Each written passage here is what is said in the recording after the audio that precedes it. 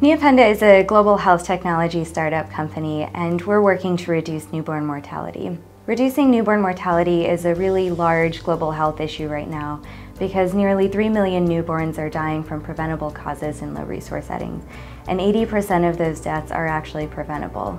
In our target market of Ugandan hospitals, the traditional vital signs monitors are not appropriately designed and too expensive for the hospitals to purchase and maintain. We knew that we had unique design challenges, from power constraints to affordability to user acceptance in the field. In just 3 months, we've been able to create an entire prototype that we're ready to start pilot testing in Uganda. We sought to streamline our process and lower costs without compromising quality, and that's exactly what this partnership provided. All research and development work was done here in Kyiv in Ciklum R&D engineering. The most challenging task was to combine the research and development of algorithms with classical software development and firmware development for embedded systems.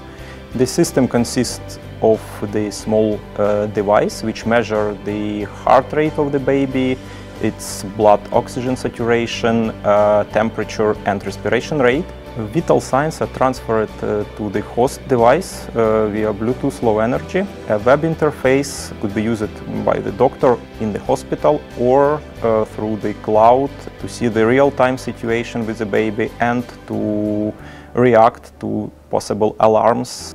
As a technology partner, we help Neopenda to convert their idea into a device which helps newborns to survive.